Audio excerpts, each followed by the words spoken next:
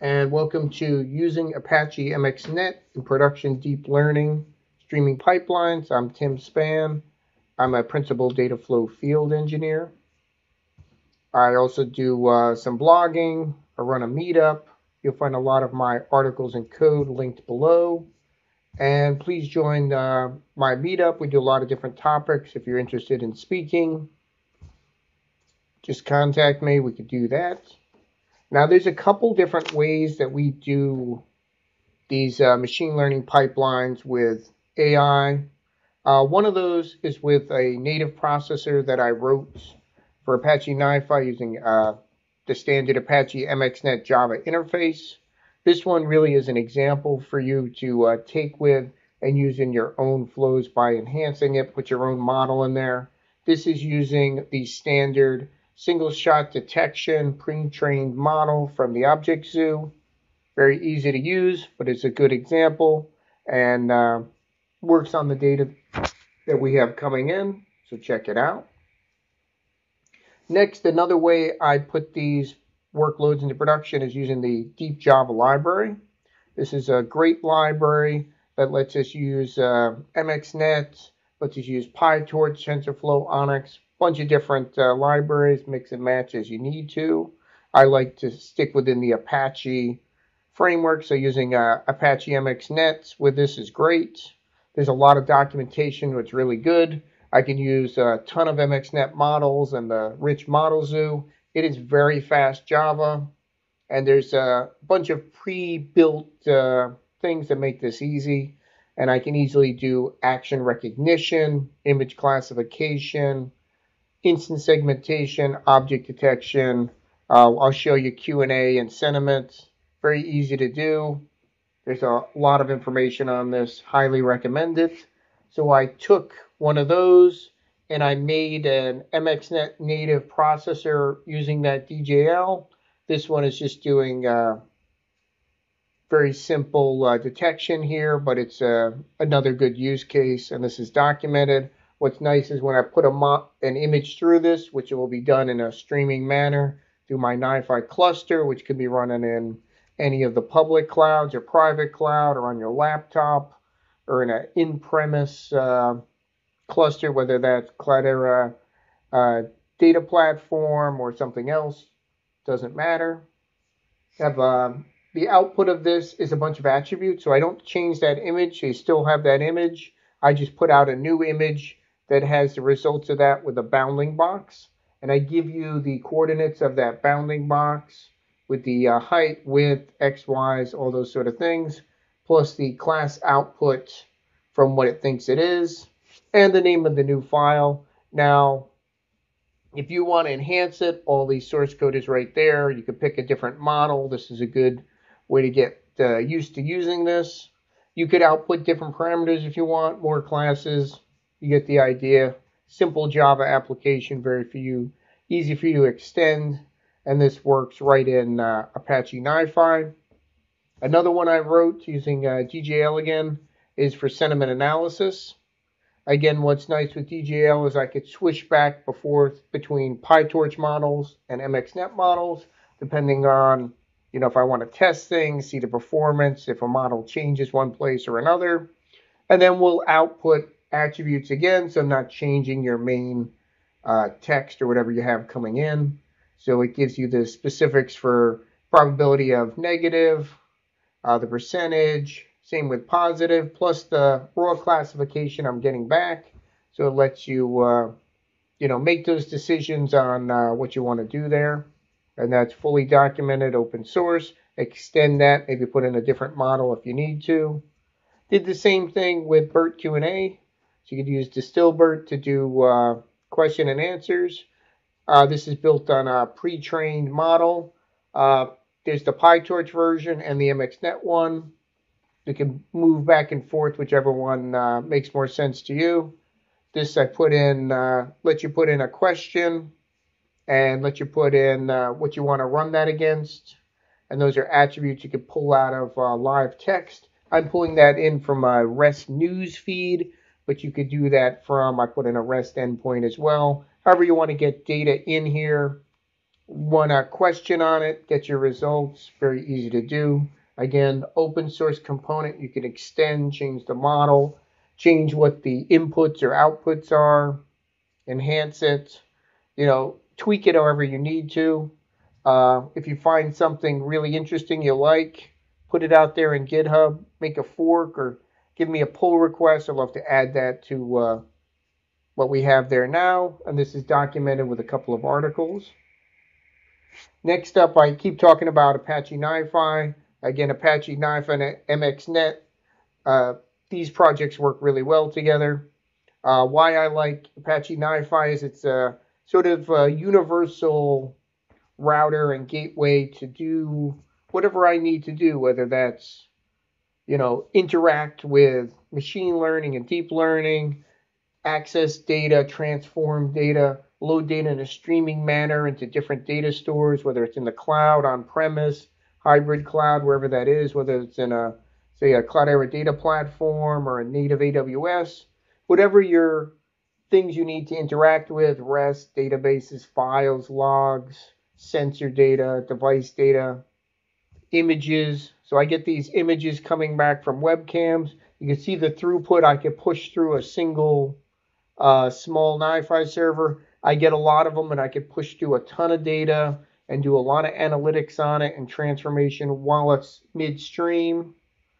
And I want to show you a quick demo. I know we don't have a lot of time for this session, but I want to show you this hands-on. So at the edge, I have a couple of NVIDIA devices. So you're a great choice for doing that. I've got an Xavier and a couple Jetson Nanos. Also have some sensors to get some device data, energy data.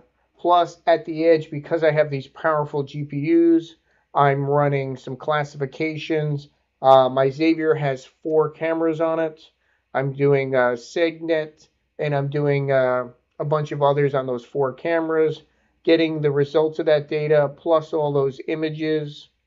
And I'm having them go through a NiFi agent, which runs on those devices, does some validation, cleanup, and sends it securely to a NiFi cluster that does some routing and transformation on that. And it could use that information to populate operational databases like Apache HBase or real-time data stores like Apache Kudu. Then I can build visual applications on top of that, or dashboards, and I can do that with Apache Hue.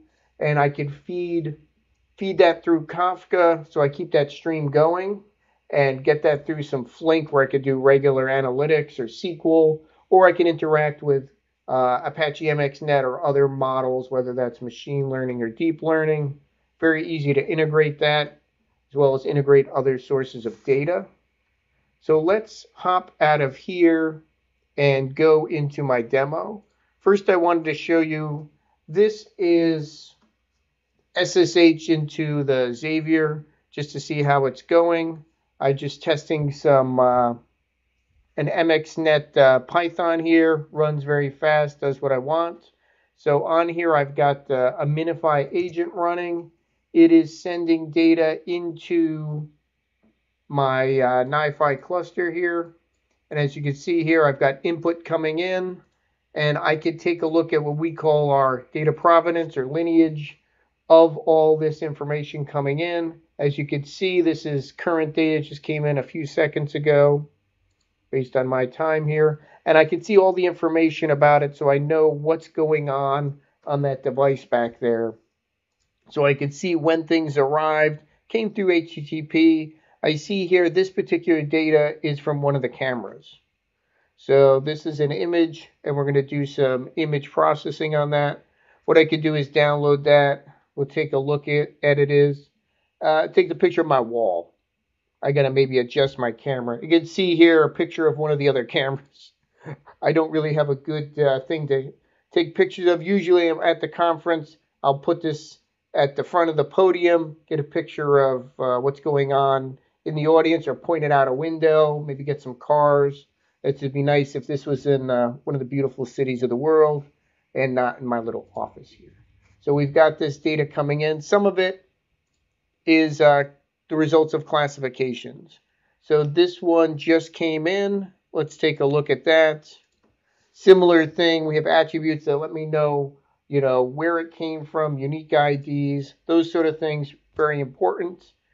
Here I'm just grabbing the text results of running those classifications just because I want to have them to see if there was any problems. Use that for my own debugging. I'm just going to send that to a log system somewhere. And for this one, I'm grabbing the same thing for SegNet, just to give you an idea. And then the actual results of my Python script running those 3 cameras is coming in here. I could see that's coming from the demo app. I put this in a log and it's tailing that log file. So every time I get a new run, new line shows up. Plus I get, however that came in, plus a unique ID if I need to trace it down. And then I could take a look at this. It's a JSON file. Let's zoom in on that, make it a little easier. So I could see I've created a unique ID there. It tells me which of the cameras it was, what IP it was, how long it took, what was the percent match. I really doubt there's a jellyfish in my office. Otherwise, I'm kind of scared.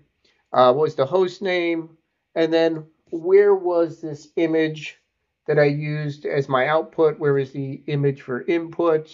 My MAC address, all those sort of things with a unique ID. Makes it easy for me to track what's going on. Let's shrink this down a little bit. So we have a bunch of that data coming in. And what's nice here is I could do a real live query on it. So if I wanted to segment that based on, maybe I'm doing intruders. If there's another person in the room, do an alert, do something immediately. Something's wrong, Tim. So the next thing I do is I'm taking that data in and I'm sending that to my deep learning processor, getting the results back, and then I'm doing some analytics on that. So I'll get back things like I mentioned before, the bounding box, what it saw. It's very possible there's a couple of TV monitors. I've got a lot of them, if you see here, and I may be classified as a person if they're being nice today. And then we've got the bounding box and probabilities there. A couple things that found in the picture. That's great. And I push those results to a Slack channel.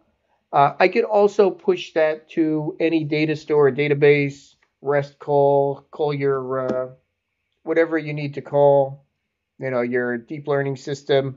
See, here's the results in Slack. And in Slack, I've also sent some other analytics over here, including some images. Those must have come off of that news feed. It's finding things in the picture. So that's pretty interesting. So we're just about out of time. I included a lot of links here to let you know how to learn more, how to contact me, what we're doing here. So please feel free to reach out. It's very easy to integrate MXNet and NiFi, whether it's through DJL or through native MXNet. Reach out. Thanks for watching my talk. Thanks to MXNet and all the technologies that make my job as a data engineer that much easier. Thanks again.